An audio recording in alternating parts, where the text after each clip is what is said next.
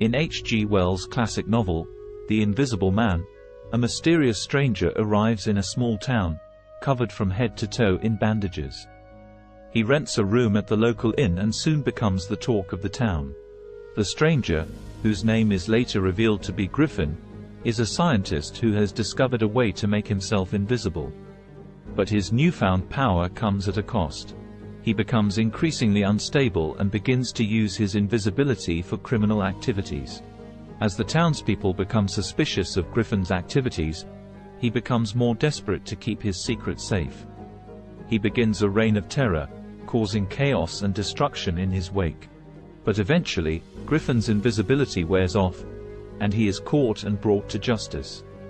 In the end, Wells' novel serves as a cautionary tale about the dangers of unchecked power and the consequences of using it for selfish gain. Thank you for listening to this summary of